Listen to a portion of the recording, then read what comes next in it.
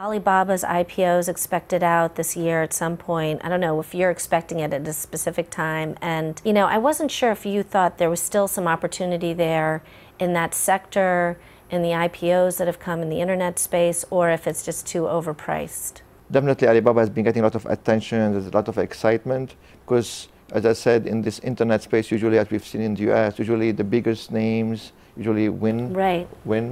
And Alibaba, Tencent, and Baidu seems to be like the three big gorillas in the room.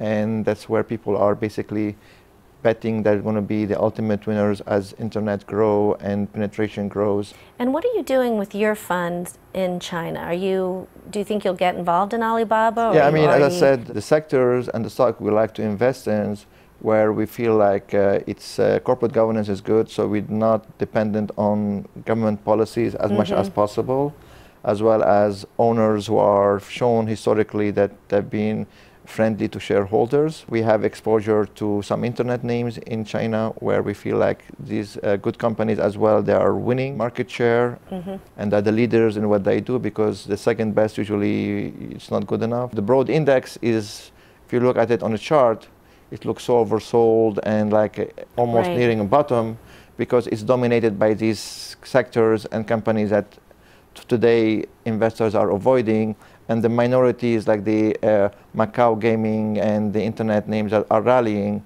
they're not big enough to push the sector higher. So that's for me. So for a US investor who wants to buy into China, most likely they have to have a view about the banking sector and the structural problems in China, and then when they feel comfortable that the worst have been seen, then that's the time for them to do it. Then it's time to buy. Otherwise, otherwise maybe they're better off with a diversified mutual fund who will selectively pick what he or she thinks is attractive in China.